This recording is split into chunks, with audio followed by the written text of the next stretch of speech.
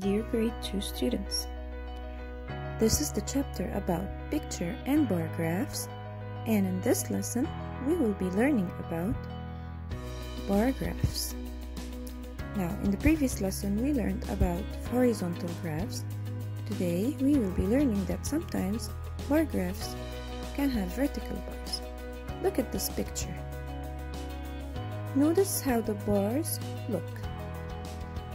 They look like they are standing up, so that's what I call vertical. This means the numbers I use to count will be on the side, not down. Now, if I want to read this number, I am going to extend the line to the side and check the number. Let's see this example.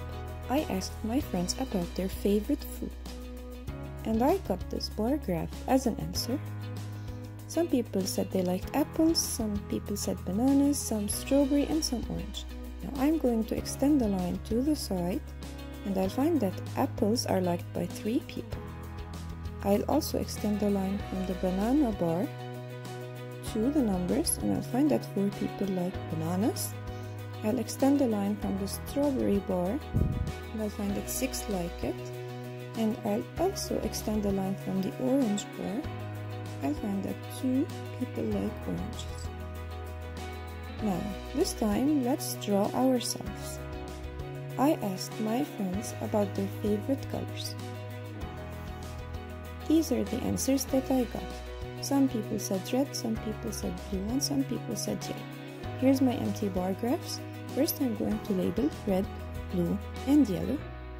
Now, I have 5 people who like red, so I will extend the line from the numbers to the place where I should be drawing the bar.